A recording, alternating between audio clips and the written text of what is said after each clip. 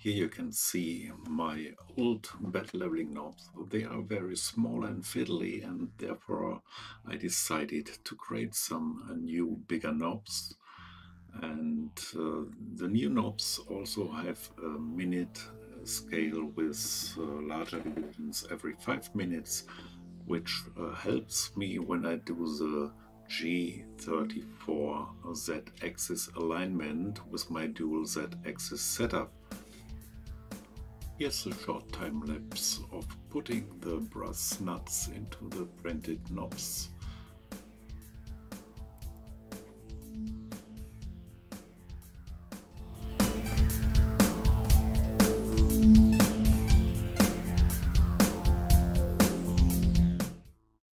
In Fusion 360 I show you how I create a custom knob for my bed leveling, and to do so I create a sketch in the X and Y plane, zoom a little bit in. Now I will create some construction elements. First is a circle giving me a rough outer diameter for my knob. I'm choosing here 42mm, which is quite a nice size to handle the knob. And I also need to create a hole where the shaft of my brass knob, the original knob, fits in. The outer diameter of that is 6mm. And finally, I want the knob to have a nice curvy shape, and therefore I need some other helper lines. I'm putting one here with an angle of 95 degrees, and I'm putting another one there to have an angle of 85 degrees. Then I can construct an arc between these 2 points and giving it a slight bow. And I want another arc with a larger size going inward. Therefore I will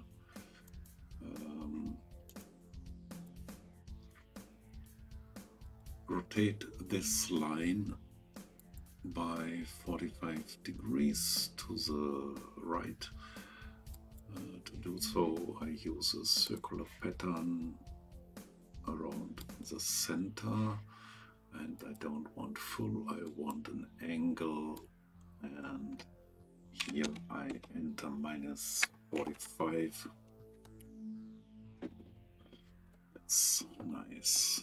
We don't need this line, delete it, and now we can create another arc between these 2 points and having it slightly bow inwards. Then I will create a circular pattern so that the whole circle is a closed shape, and this is achieved if we make 8 copies in the full circle. That's the shape of the button, and I want it to be 6mm, so extrude it by 6mm.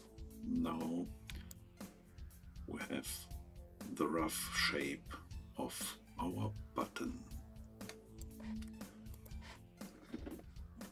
And I want the button to have a scale on top with a division in 5-minute steps, and these divided with a division of 1-minute steps. Therefore I'm creating a sketch on top, and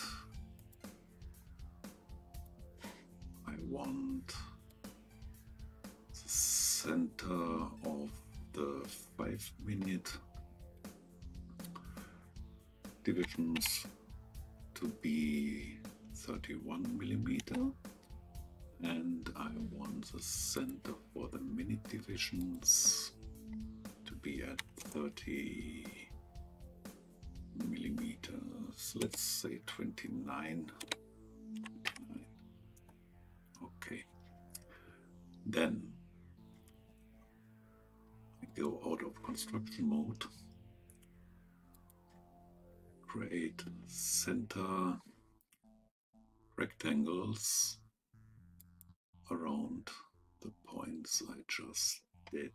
I want the minute scales to be 1 millimeter wide and 5 millimeter high.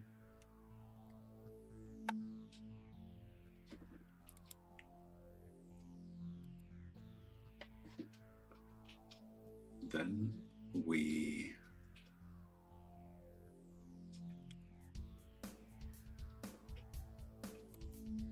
rotate it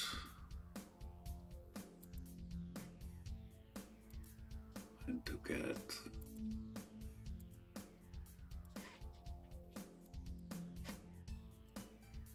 our divisions for the 5-minute scale, we need 12 copies of that.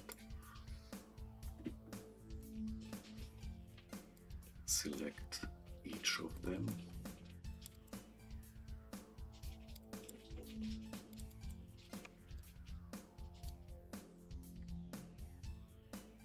Just by double clicking on the line and select each of these. Let's extrude it by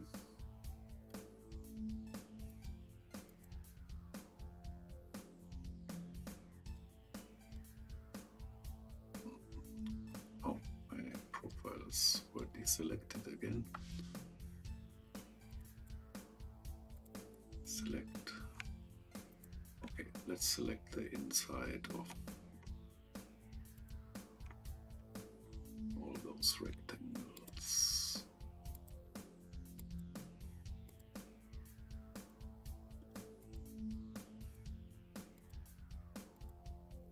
To be extruded. And I want to have them 0.6 millimeters deep, so they get cut into the wheel. And I want also to have my minutes,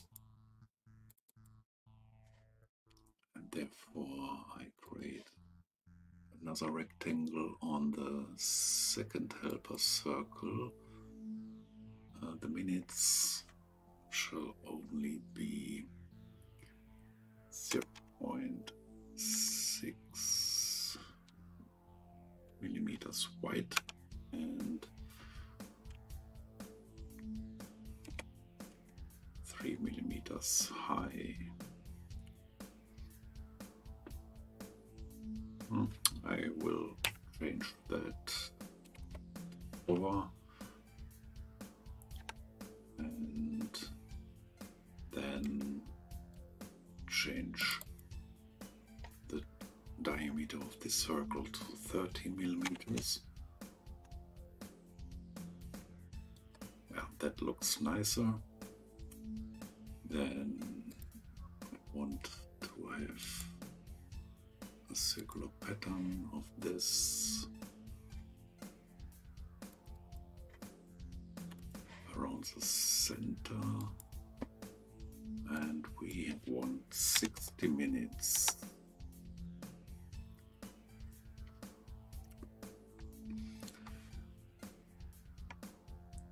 And again select each of these.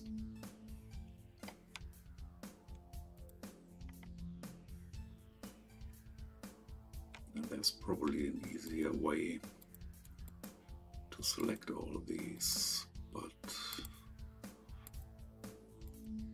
I'm not an professional using Fusion 360. I just find my way through it.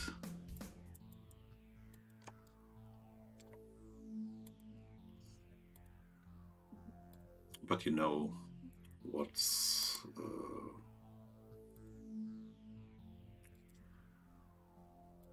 happening next when I selected all of these.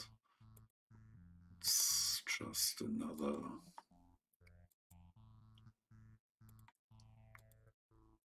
I shouldn't select the 5-minute things here because we already have them.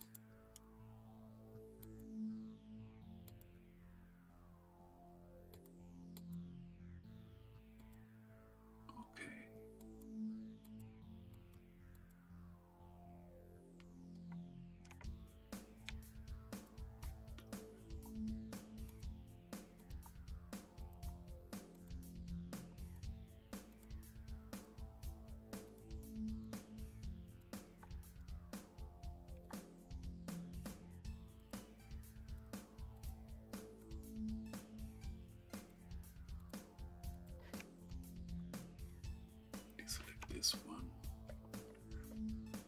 Okay, now we've selected all the minutes we need and extrude those by -0.6 as well, which gives us a cut.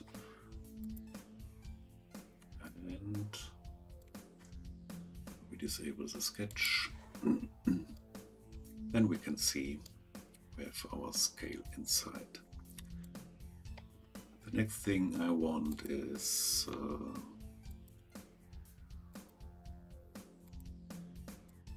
to make the button a bit more round.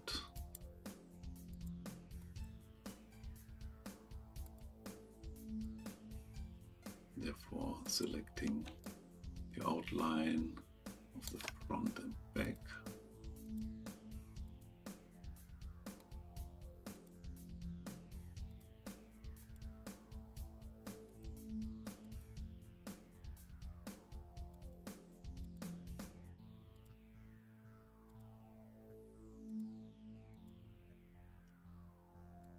Okay, everything selected. And now we can modify and put a fillet of 2 millimeters to the button.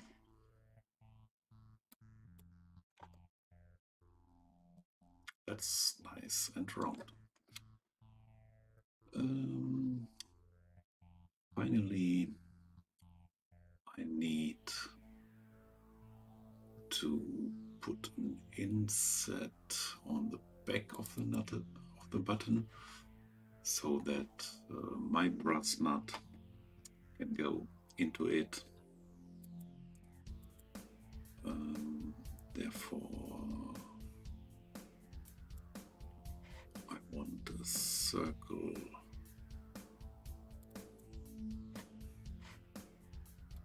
with a diameter of the outer nut, which is roughly 10 millimeter, and extrude this.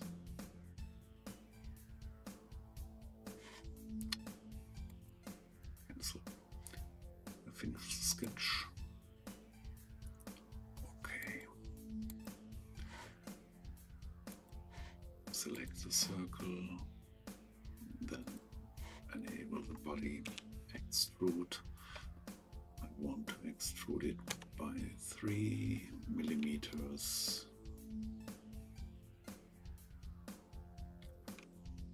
And cut it. This is where the nut goes in later. Finally, on top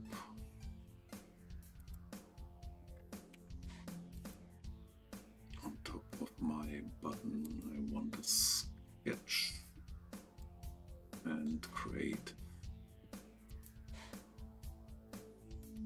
a little border.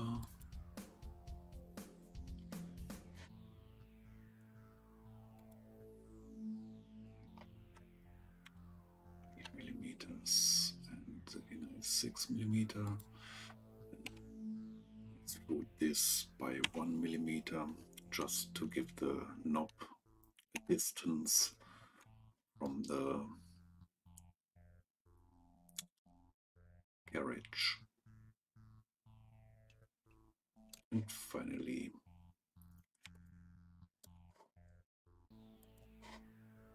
a small chamfer, which helps to center the nut. Let's make it 0.4.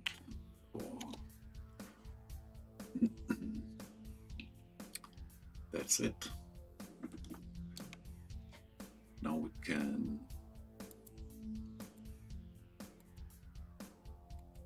select the body and export it as STL.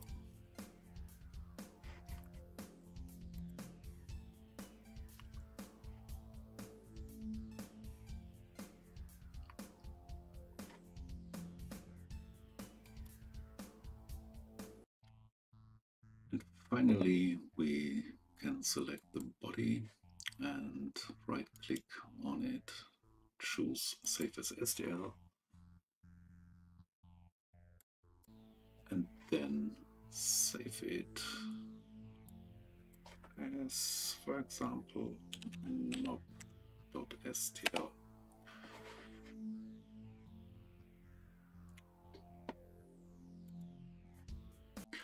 Thanks for watching. Please consider subscribing to my channel, which will help producing more videos in the future. Write down your comments below, and if you have ideas for upcoming videos, I would like to know that as well. Thank you very much and have a nice day.